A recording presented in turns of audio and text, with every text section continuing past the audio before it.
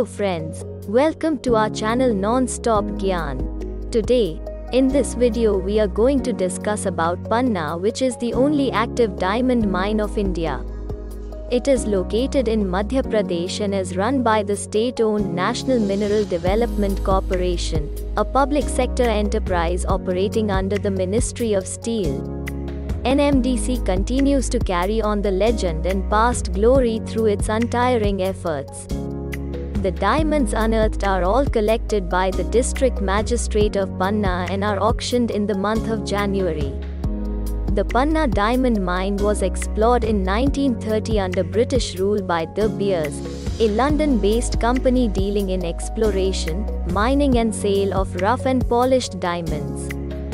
They discovered a kimberlite pipe containing rough diamonds in Madhya, a small village inside Panna Tiger Reserve. Also, just to let you know that for over 3,000 years, India was the only source of diamonds in the world, till diamond deposits were found in Brazil and South Africa.